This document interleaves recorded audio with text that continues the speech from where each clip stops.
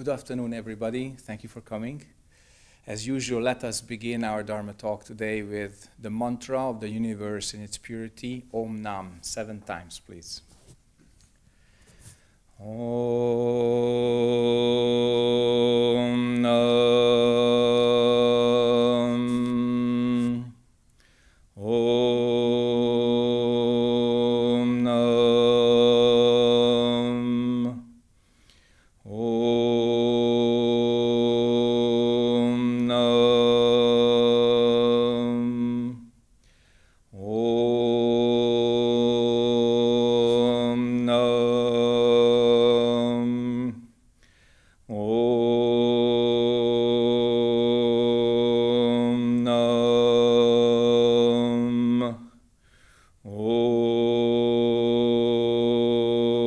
Om Nam. Om Nam. Om Nam. Thank you very much. I appreciate Ma's wonderful introductory. Some points became very clear. For instance, that time and space are relative. Also, it became clear that time and space depend on our mind. Many times they ask us practitioners, how does Zen really work? And in Zen, we don't talk about our direct meditation experiences because it can lead to misdirected practice. Life experience, as you heard, during work, family relations, dealing with emotions, dealing with thinking, that's very useful. It demonstrates how the mind can create time. We can also create space. There are very few ground rules in Zen, but one is, if you make it, you have it. If you don't make it, you don't have it. It's true about any of your thoughts, feelings, impulses, forms of consciousness. So how does this really work? To give you an example of today, I went through an interesting emergency situation. Usually I do not oversleep, but when I travel a lot, fatigue accumulates, and even though I set 2 independent alarms, I overrode both of them. And I cut really close, even with the original setting. But this morning I was 20 minutes late, and I had to make a choice not to miss the flight. I woke up somebody in the temple, please take me to the airport, instead of leaving the car at a third-party parking agency. We would use this option. But the person couldn't drive, and I had no one else around. I had no time to search. And when you have this emergency, usually your mind explodes into options. These options are necessary to alleviate the crisis. Now, if your mind is too noisy and you are attached to this multitude of options appearing and disappearing, you are rendered totally incapable. You cannot act. You cannot do it. I just sat in the car, started it up, and in the frosty, cold, foggy morning, I broke the speed record of any vehicle on the riverbank from north to south at 4:30 a.m. I passed a few deer, and a 4-legged mammal, stayed alive, and everybody was fine. However, I realized something, that if I kept the original arrangement, I would miss the flight. But inside the mind, there was this very clear, intuitive blip, keep to the plan. So how do I keep to the plan without missing the flight? I was still delayed. I called the company. The company offered to pick the car at the terminal instead of the parking place, which is like a 10-15 minute ride away. So they solved it for me. This is what you don't know in times of crisis. And any kind of dualistic mind is the wrong choice. And if you have the meditative experience, you can keep your mind space open. That means you're capable of acting, speaking, finding the solution. But if you are ziplocked into your own crisis, then this mind chatter, the multitude of options do not bring you any results because you don't know how to choose. And we call this function reflection or insight. When your mind spontaneously, intuitively chooses the right thing. I could have woken up someone else who was living nearby outside of the temple. I could have gone to the VIP parking and instruct people to pick up the car later with a secondary key. And all these things are whizzing through your mind while you are going at a very high speed on the foggy riverbank, sparing all lives as you progress. And by the time we reached the 5 o'clock mark, I was still 30 kilometers away from the airport. And that's when I made the call. That's when the guys started to line up. At 5:20, I hit the airport terminal. They took the car, and I was way within my limits because we could cut back on the time loss. I actually gained the time compared to the original schedule. That's how the mind can work. So don't lose the moment, because if I lost the moment, I would have been splattered in various points of time and space where I should be, when I should be, with whom I should be, who can help me, etc. That's when we say only go straight. Keep the moment clear. And if you keep the moment clear, your intuition can broadcast the signal. We all have intuitive function. We all have the mind that can wake up. But if you don't practice this intuitive function, then in critical situations, you can't make it. You can't manage it because you are not used to conflicts. You're not used to crises. Now, especially in this part of the world, our lives are so well padded as if it was made against conflicts. It was just totally shunning encounters, ruling out crises before they would ever occur. And that's why I'm very grateful that Zen Master Seung San taught us Kongan practice. Kongans are question and answer sessions between teacher and student based on stories that have paradoxical nature from China, from Korea, from the Buddha's time, from Bodhidharma's time. And these stories teach you how to use your thinking, how to keep your mind space open, how to keep a clear mirror consciousness, whatever happens, not to fall into dualities, not to be lost in your own options, always having a clear hierarchy inside. And then your situation is clear, your relationship is clear, and your function is clear. We can all learn that. How? First, we have to unlearn our habitual tendencies that would be the hindrance before this. And that's why we meditate. During meditation, we can really perceive what's going on inside. That perception is step one. Next, how to use that in an adverse situation. Something that you cannot fathom, you cannot intellectually model, or emotionally hard to endure. Some Kongans are even hard to read because there's such emotion content in there.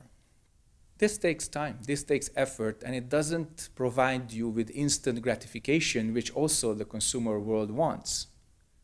Eventually, when you lay down the groundwork and you build a new house, then you can move into that. So when you start practicing, maybe for some time you don't notice significant changes. Why? Because it goes to your subconscious. It's like you want a bag of fruit, but in the market, the vendor tells you that actually you have to plant a tree first. So when you want fruit, you don't really logically start to dig a hole in the ground and put a tree, a sapling, into that hole. But that's how we begin. And then the tree grows, becomes strong, turns into fruition, and then you can pick the fruit. Most people are not ready to walk the miles. But as you heard from Miles, you can walk that distance. This is really important because if we don't make significant changes within ourselves, then our world doesn't change. We seem to be always busy, always in the usual entropy of our own broadcast, believing our narrative as the only reality that we have. And the Buddha's teaching and the patriarchs subsequently, they show that you don't have to believe this. You don't have to be caught up in your own karma. You don't have to follow your own personal hurricane to make landfall into reality and somehow sustain damage. So in times of crises, the teaching shows its value. Also in peacetime. Buddhism doesn't explicitly tell you what happiness is. Rather, we would take away the hindrance before happiness. Same as loving kindness, same as wisdom, we don't explicitly tell you what that is. Because moment to moment, if your mind is clear, you can realize that, you can attain that. But we do know what the hindrance is. We call that suffering. That suffering is something we endure and we also cause. And this fact of suffering is something so obvious that no human being can possibly deny that or elude that for a long time. And if we acknowledge the fact of suffering, we can see the cause of it, we can see the end of it, and we can progress on the path to end it. And if you listen carefully, then this was the Four Noble Truths. That's the basic teaching of Buddha Shakyamuni, how he began. And you can see the summary and also the exposition in the Lotus Sutra. It's an important point in the Buddha's teaching because he started out with these basic facts that if you make something in your mind, you have that. And if you don't make something in your mind, you don't have that. But most people, even at that time, did not understand it right away. So he split it up into four very clear relationships of cause and effect. If you're missing something, that means you haven't used your creativity. If you have something or someone in your life that you don't want, it means you're attached to some idea and that renders you helpless. So if you don't have something, you can create that. And if you have something really unnecessary, you can do away with that. It's our basic human potential. So I wish we would use that very clearly with compassion and wisdom. If we don't, we suffer. Actively or passively, we do. Reverse the equation. If you experience suffering, then you haven't accessed your true nature. You haven't used your human potential. You haven't gone beyond dualities. And you haven't spoken, acted, thought, and felt clearly. Then we are deluded. So no one can blame another person or the world for his or her own karma. And the moment we stop doing that, we actually get down to business. We acknowledge life on earth as we live it and start from there. I took this body when I was born. No one else did. I brought my karma in my backpack. No one else did. I chose my parents and they accepted me. No one else did. This is the continuation of all my previous lives, and that's for a fact, very clearly. There's no one to blame for who I am. There's no one to blame for the life that I'm living. And once we acknowledge that, we can change that if we don't want this. But before that, we are looking for the causes in the wrong place. We are like blind people in the snowstorm. And for this Zen, which is direct insight into existence, directly and clearly attaining our true nature, that's one of those paths where we can alleviate all this suffering, where we can actually attain happiness and then leave this world in a better shape than we found it. So now, if you have any questions, I'll be happy to answer. I have a question about hard working. In my experience, life is in two sides. There is hard work physically, and there is when you put effort in the growing up your consciousness, or I don't know, to open up your consciousness. And that's not hard work? It's very hard. Okay. It's but inside. Yeah, inside. Okay. Not outside. Yeah. So, in my experience, there is up to the 90% when to reach that far. You have to work, you have to learn to write, you have to learn to get around in the world, to create your physical means to survive here. But I also experienced that when my consciousness and putting work into liberating myself of my wrong beliefs, miraculously things work around, even quicker than I would ever expect things to land in my reality. So I would like to invest more in this because It's a good investment. I was thinking that I can go far with hard working, but I have a feeling that investing in the consciousness, it is such a transformation I cannot even imagine. This is the best investment. Yeah. And arriving at this point, my question is why the world is still here? Because they put their investment into the wrong place. If we invest in the mind, we get Zen shares. These Zen shares are publicly floated in the universe, and the yields are amazing. So no danger of shorts or bulls and bears, no problem. Yeah. Okay. The Buddha himself just called this ignorance. So human ignorance is the problem. There is no external entity or entities that would define us or control us. It's a common misconception that we depend on externals so much that we cannot change ourselves fundamentally. We can, we always could, we always will be able to do this. Where do we put our investment, our energy? The biggest paradigmatic change for Buddha Shakyamuni was that in his time, 2,500 and some years ago, he changed his own worldview within Hinduism. He got the best education of Vedanta, of martial arts. He was the best of the best. And still something was missing. If you read the sutras, you can see it that yet this did not bring peace and happiness into my mind, Agivesana, whoever was the talking partner. So he kept searching, searching, searching, and searching. And then something changed, like a paradigmatic change, and he turned the energy inside, and he found his mind as the source. That his ego originally does not exist. The personality is made of elements of body, feelings, impulses, consciousness, willpower, etc., etc. Originally, no hindrance.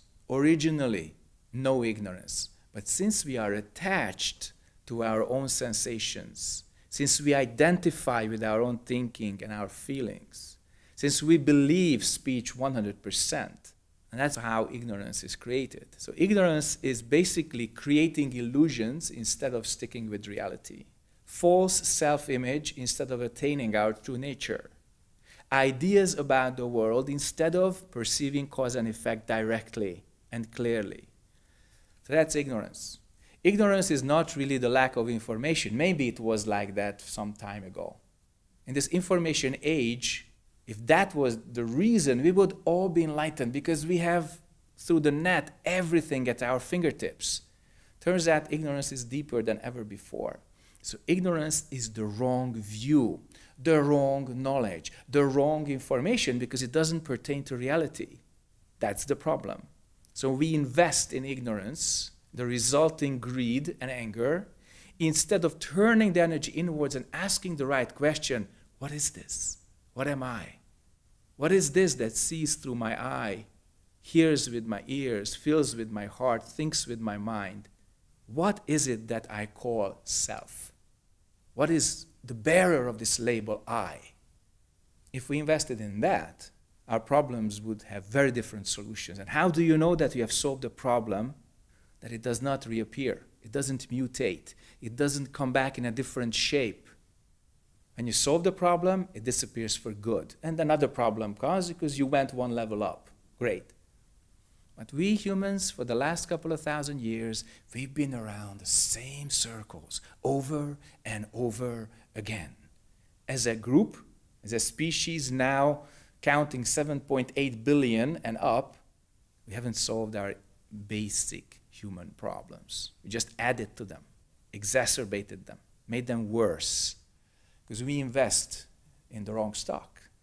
So how much suffering do we need until we wake up and actually believe that this search that you described as the spiritual search is relevant, in fact, more important than anything else? We don't know that limit. But I think we are approaching that. More and more people are interested in how to change myself, how to understand myself, how to control myself, instead of controlling the world, changing the world, etc. There is no fixed limit. Most people have their own sense of survival, possession, and creation as their benchmark. If that's violated, something's wrong. And the Buddha started to teach. He, in fact, did not want to reveal most of what we are talking about right now. He said it's too radical. It's too simple. It's too deep. Then, legend has it that the highest god, Brahma, from Tushita heaven, came and said, Lord, please initiate the teaching, because there are people whose eyes are covered with just a thin layer of dust. They will understand. That was the beginning of the teaching. How thick is the dust before our eyes? How thick is the ego? That's the question. People who have very thick crust, they can scream, they can bleed, they can die, yet they would totally refuse the paradigmatic change or the insight. And some people, it's enough, one little pinprick right away, oh, it hurts, I'm suffering, why? So immediately it goes inside. It totally depends on each and every one of us how thick this layer of dust is and how we can totally penetrate that. How thick is yours? Next question. I work with change transformations, so basically convincing people how to change so that the organization can change, which relates to what we're talking about. And what I've now started to do is I just work with the early adopters, which is what you're saying, the people who have a very little or small layer of dust.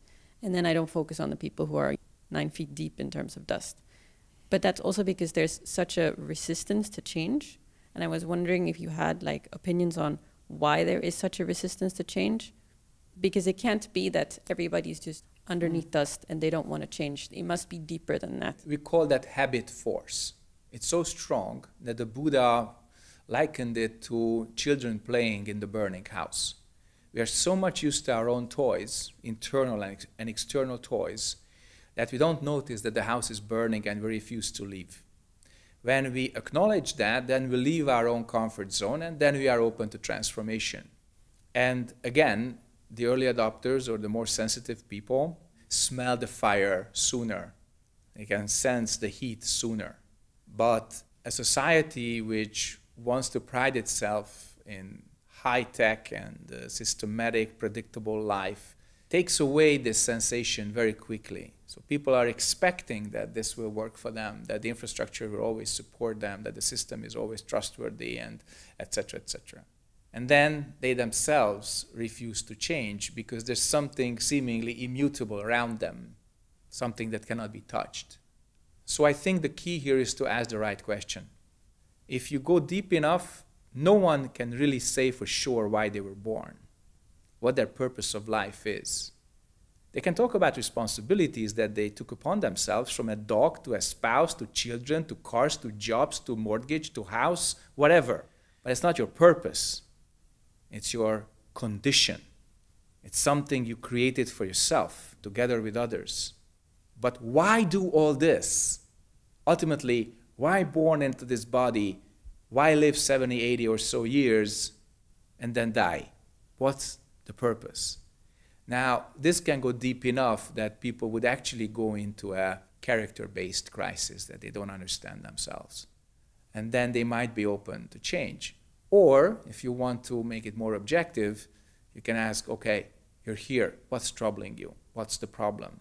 Because the other big paradox with these really well-established systems, hundreds of years of work in European society, that it's so frustrating and dissatisfactory in so many respects. So if we experience imperfection, interdependence, and impermanence, then why does that bother us? What's the problem that we are experiencing? So you can go subject-oriented, why were you born? Object-oriented, what's your problem? Either way, you will get results. And then people might be open to change. And if not, of course, plan B is always say, you don't have to change unless you want to. But if you suffer or make others suffer, remember, that's your homework that you haven't done. That's the karma you haven't perceived and dissolved or transformed. So my late teacher used to say, more suffering is necessary in this event, unfortunately. I would like to ask you about magnetism. I see a correlation between how our world is arranging around ourselves and magnetism. So I do not see that much suffering what you're talking about. I'm sorry. I do not watch the television. I just... Well, that's the problem. If you just open the television, it's already suffering, independent of the content. But if you browse enough, you'll find suffering quite a bit. Yeah, but for example, I wanted to open the television to watch the news and it was not working. So I had this safety belt, probably magnetically built around me and pulled in my reality. So I just didn't find out the bad news. That's the question, because I also see that when I'm focusing on something, I am pulling toward myself. So if I'm focusing on pain, I'm pulling it to myself. Exactly, because you put energy into that, and you don't put that much energy into something else. So this was my question, at how it is working. I think we can take the unknowable part, like magnetism, out and just work with the mind and its focus and its creation. Out of the infinite number of phenomena, your mind picks one. Like if you have a spouse or a boyfriend, from the potentially infinite number of males, you picked one. Or seemingly, you let him pick you. But the question is about the how. You start to talk to him and accept that he's talking with you. And this narrows down the focus to one person. Because during a date, you talk to your significant other, and that's it. You don't talk to anybody else, maybe the waiter. And that's it. That's how the focus changes. And the focus brings you more and more and more attention. It's an energy accumulation. And the funny thing is that whether it's a positive focus, desire, negative focus, fear, anger, resentment, it brings the object closer. That's the law of attraction. If you don't put any attention into something or someone, it passes. And as much attention as you put into it, whether it's a him, a her, or an it, whether the quality is seemingly positive or negative for you, it will always get closer. And the moment you stop paying attention, stop putting energy into it, it starts to recede. It goes back to the normal flow of phenomena. It's so true that in Theravada they have 4 levels of meditation, because it happens inside the mind and also outside in the world.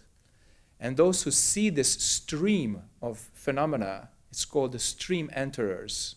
In Sanskrit, the Shrota Apanna. Because they saw that inside the mind is the same as outside.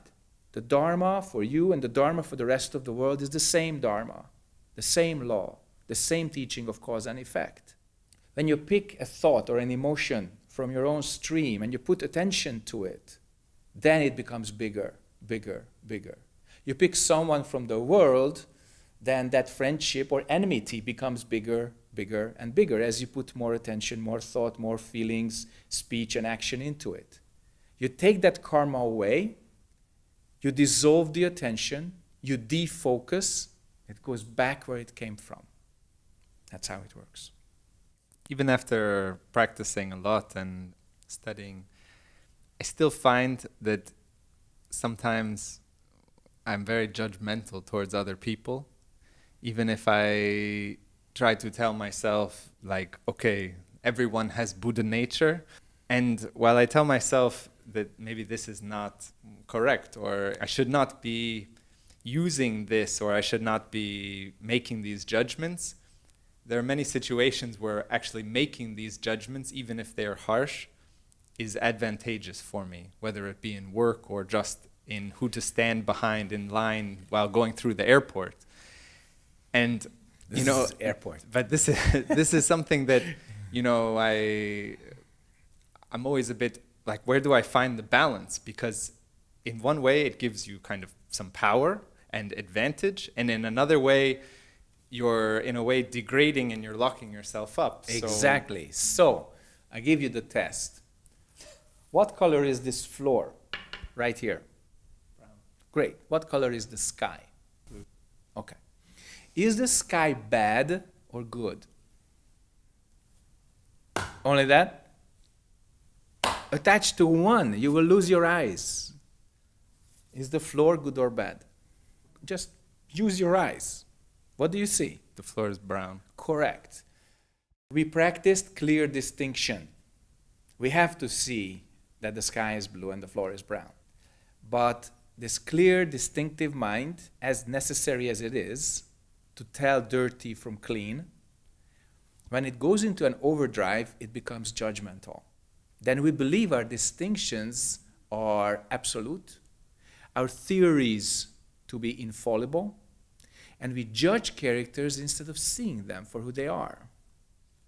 If it underperforms, then we cannot tell dirty from clean, poisonous from healing.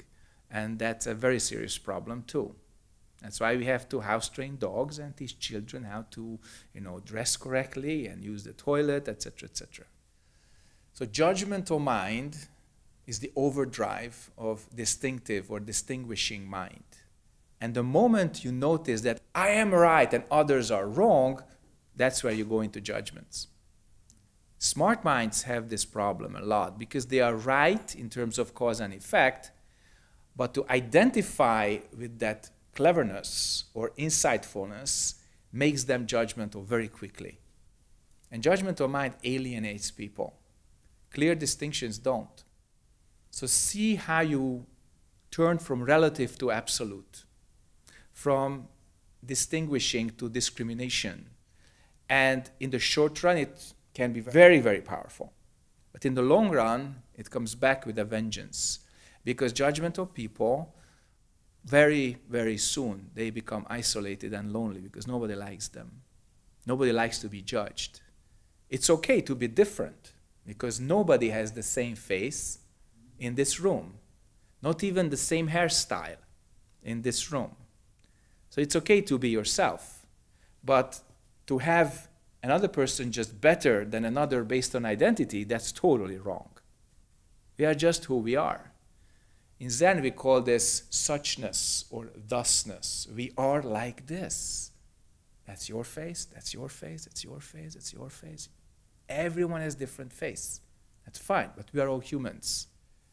Thusness or suchness is seeing phenomena, people, all beings, this world, as we are.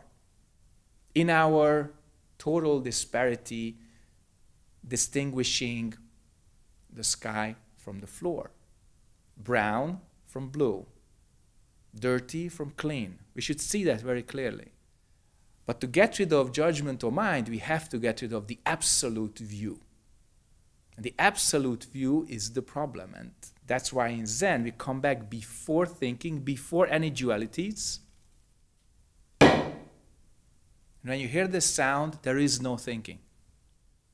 And based on that, your mind becomes clear like space, clear like a mirror. This no thinking mind has no views, no relative, no absolute, no something, no nothing. Just bah! And when your narrative is cut, when your karma suspends itself, you can return to our true nature. You can see clearly, hear clearly. Then the world is just like this. And the drum just says, boom! Okay? That's what we need. That's why we teach the middle way.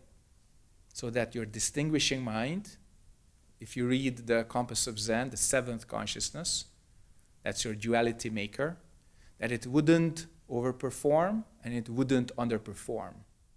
Big job. Takes a lot of fine-tuning. More questions? Please. I have a question actually linked to what Miles said. Because I understand when you don't want to judge a person, but in fact sometimes you have to judge actions that people do. Exactly. In order to understand if a situation makes you suffering or not. Exactly. But then how you ignore, how you pull this away. You judge the action, you don't judge the person. Yes, but how you push this away, how I can ignore, for example, like at work. You Your boss ignore does your own something noise. wrong for you. Very important. You ignore your own noise. Very good question. And you see facts. Yeah. So based on cause and effect, and of course the law and order of this world, you can see whether an action is acceptable or it has to be condemned. Some actions, they are bringing happiness. Some other actions bring suffering. And society has its own response for this. We judge the actions, or we have legal terms for it, or there's a sentence for it.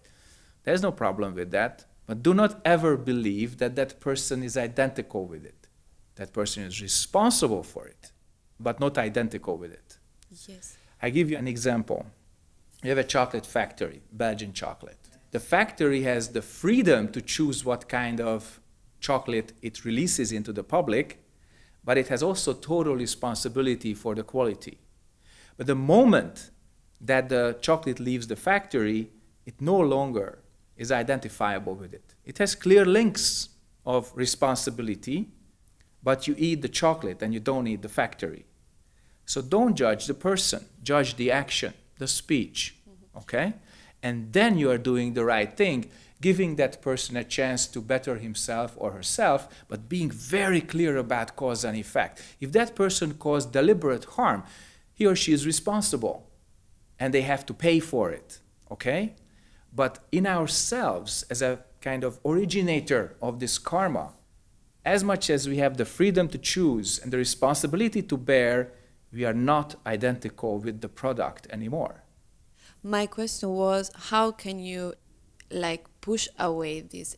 Because sometimes you are like stuck in a situation where you not actually ignore. Maybe it's just ignore your own noise, because this judgmental mind can go into an override, and then you have to see clearly what is my own idea and what is reality. And that's why we practice. That's why we meditate. So that we could distinguish from signal to noise. That's all. My question was actually very similar to yours. It was, I believe in finite energy, so I only have X amount of energy per day. So... Are you sure? If you eat another egg, that gives you more? No, I'm pretty sure. You are? Okay, so what's your finite energy per day? How many kilowatts? I don't know, but I believe that let's say that I have 10 bars of energy, and I can spend them on various amounts of tasks or people, and I can exhaust them in different way. And so I can do things that give me energy, or I can do things that spend and take energy. And this is also where the judgment comes in, is if I go spend time with, one person at work, or like this person is willing to change with me and we're working towards something that gives me energy. So I leave with more. Whereas if I'm working or facing somebody who we don't understand, or the person, in my opinion, does not want to change, then I leave and I'm exhausted, and I might as well go home and finish and do something else. It's difficult to judge or perceive, but sometimes, like, even if it's based on fact, this person is incompetent, is a judgment. But if you've seen that this person is not on time, this person does not, deliver subpar on these things, and then the result is the incompetence, even though it's based on facts. You didn't judge a person. Let's go back to thermodynamics first, because you said you have a finite amount of energy. Let's rephrase that into finite amount of time and space. Within that, your energy can change drastically within the hour. Somebody comes and makes you happy, you can go on for another day without eating and sleeping, okay? Somebody comes and totally exhausts you, you want to go to sleep at 3 p.m. So it's finite, but it has huge margins because you are not isolated. If you were isolated totally from your environment, which you are not, none of us is, then this energy would be predictable.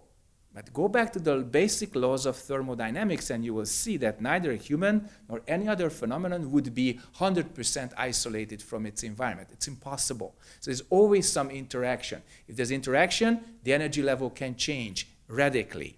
Now, going back to karma, if somebody is incompetent, it's very clear in what respects. You see, being on time, being fast with word processing, etc., etc. It's not judgmental to say somebody is incompetent relative to someone else. So person A, B, and C. You compare them, you see somebody is competent to the standards of the work that you need. Somebody is not competent.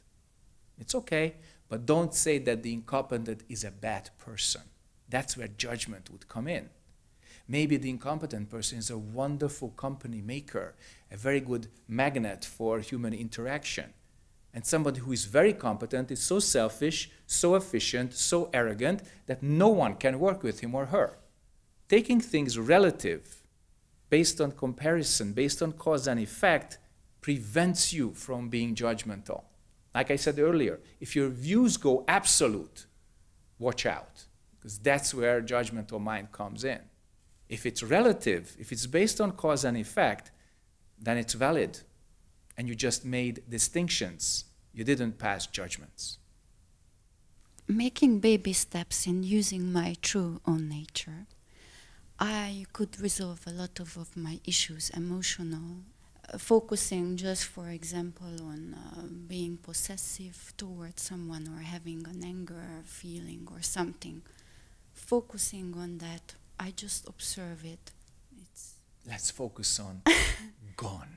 Yeah. It's very good. In Buddhism, we call that emptiness. Yeah. But I don't like the word emptiness because it suggests a vacuum or nothing or something that we are afraid of, okay? But this gone is very good. Yeah. Say it again. Gone. Wonderful. It's a gone. Absolute beautiful feeling. Then something came. Because a very bad feeling sometimes people causing, and then you just focus, I'm feeling this, and then I observe it, and then it's gone. Eventually this I is also gone. Yeah. That's another big baby step, because the I comes back. So you say this bad feeling is gone. Yeah, then beauty comes. Then beauty is also gone. Beauty is also then comes another beauty. Coming and going. Then another feeling, another thought, another. So this coming and going, remember what I said about mind stream. So externally, the stream of phenomena, like this line of cars on the highway, it's the same thing outside and inside. This coming and going is natural. Us picking things out, taking directions, establishing relationships, committing to certain actions, that's also very natural. When this feeling of gone or liberation is there, that's our benchmark. When everything is gone, then you attain this point. That's why we use it. Then your dualistic thinking, dualistic feelings, dualistic speech, or strong I, my, me, all gone. Then your mind is 100% clear. And our job is to keep that clear during our daily lives. So this original mind is called not moving mind. It has many, many designations, but originally it has no name and no form. But you can experience that. It's clear like space, clear like a mirror. And this mirror, we had better keep 100% clear. As you heard in the introductory from Maz, you know, you can have this habit of internal house cleaning and housekeeping on a day-to-day basis. Then you can handle life much, much better, because as you lose your karma, you lose your kind of forced habits, then this mirror does not identify with the object before it. Very important. Imagine if the mirror would identify with the object, then the next object would not be reflected right away. So somebody writes a message on your bathroom mirror with a lipstick. It may be a wonderful message, but that's exactly where the mirror does not reflect. There's only the lipstick. That's it. If your mind is holding something, it's like a mirror. You look into it in the morning, and you come back in the evening, and the morning image is still there. What kind of mirror would that be? Wouldn't you freak out? When we practice this moment, here and now, to the fullest possible extent. That means we attain this clear like space, clear like mirror mind. And then these issues, they stop being problems. In fact, life becomes very rich, and the problems become your helpers. Your burden becomes your asset. Sensory perceptions become your teachers instead of being illusions. It all depends on us. My second part of the question was that feeling this clearness and observation and using this in my everyday interaction with people, having a point outside of myself, also observing myself and the other person, I get very tired. I did once for a full day and then I couldn't do it for a week. Because it happens here. Don't do that with your thinking. Then you get very tired. Totally relax. Just go back to this not moving mind and don't make anything. Then spontaneity and clarity, they pair up and you don't have to make this special effort. And that takes practice. That's why we focus on the Tantian. This Tantian is this not moving mind seat, okay? Your navel chakra. When we try to make the world better up here with the upper chakras, we get very tired because we are overstretching our thoughts, our speech, and our emotions. Did you notice that if you want to explain something too much, it doesn't work? Yeah. Nobody understands it. Exactly. After a while, we have to stop explaining. Same thing with cognitive problems. You can overthink the problem so much that the solution totally disintegrates. With feelings, it's the most complex. You fumble around your emotional intelligence, then it has become so complicated that even your best friend or most beloved partner doesn't understand your feelings because they became so complex. That's why in Zen, we focus here and empty the upper chakras out very naturally. And spontaneously, whatever solution you need will appear seemingly from nowhere. Then also disappears seemingly nowhere. But we call this don't know, not nowhere. So we know, before that we didn't know, and after that we don't know. And it's fine. It's okay like this. You're not missing anything. It's the way your consciousness and your subconscious can work together. Another question is that I feel myself in my head. Yeah. So bring yourself down from your head to your belly, to your wonderful navel chakra, and that's why we hold the Mahamudra here. And then when you feel yourself here, then the upper chakras are relieved from the karmic burdens. Then you don't get exhausted because you're making things here and here and here. Thank you. You're welcome. You've been doing this for quite some time, I presume. So what's your opinion on all of these new trends and new apps and new types of meditation? I don't know if it's newer, but it's definitely becoming more industrialized, right? Yeah. So, yeah, just curious to kind of hear your stance on it. Opinions are such luxury that I cannot afford. They cost a lot. I think cause and effect are the best teachers. I think people should have the freedom to try whatever they believe in at first. And if they find that dissatisfactory, then they shouldn't pursue it. None of these things are good or bad by themselves. These phenomena are totally void of any qualities or characteristics. What is clear that for some minds, one way is suitable and another way is not suitable. Variety is essential here. How did nature survive hundreds of millions of years? Because it multiplied, it adapted, so it evolved. I think spiritual tradition, whatever we call it, religions or paths or old age, new age, doesn't matter. We have enough variety so that we can adapt and learn so that we can evolve. And every mind should find something to believe in, to follow, and to learn from.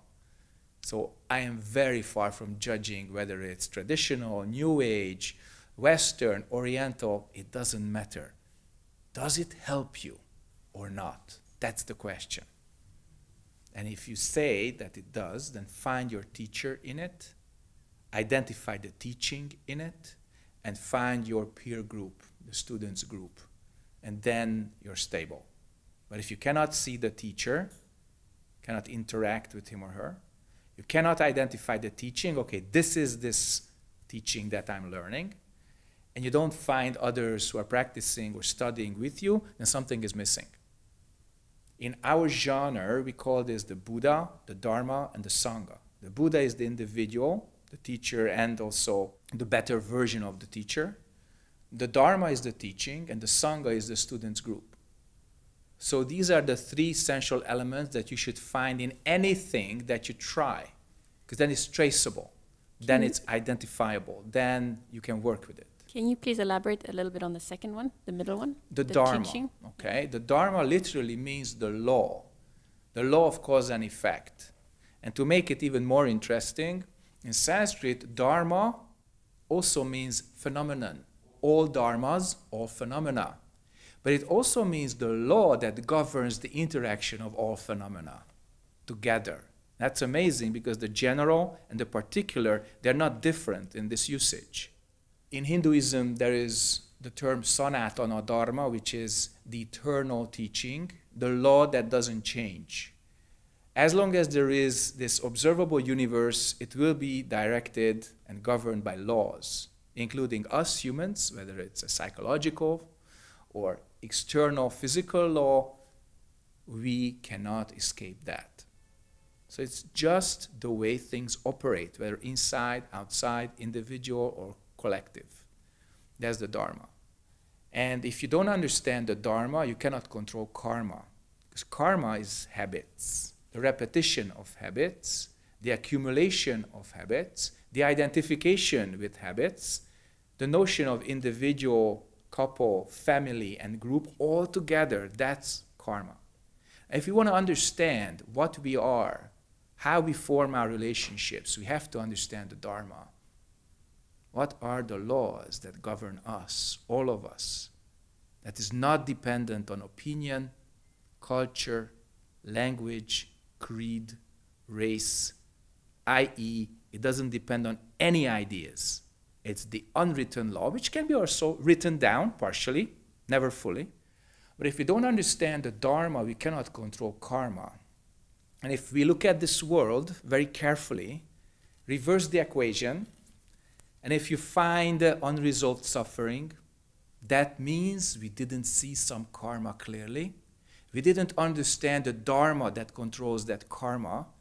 Therefore, we didn't change that. We didn't change ourselves.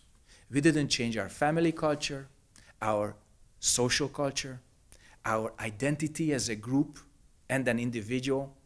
We are unaware of that, or we have wrong ideas about that. So the karma, the habits control us because we haven't discovered the Dharma. We haven't seen the laws that govern us and this world sufficiently. That's why the Dharma is very important. Now, in the West, many times we identify the Dharma with these books, the written scriptures. And that's partially true, only partially true. We have to find a true Dharma that does not depend on words and speech. The life, cause and effect insight in ourselves and the person next to us and the entire world. Then we can make wise and compassionate decisions. Then we do not have to create suffering.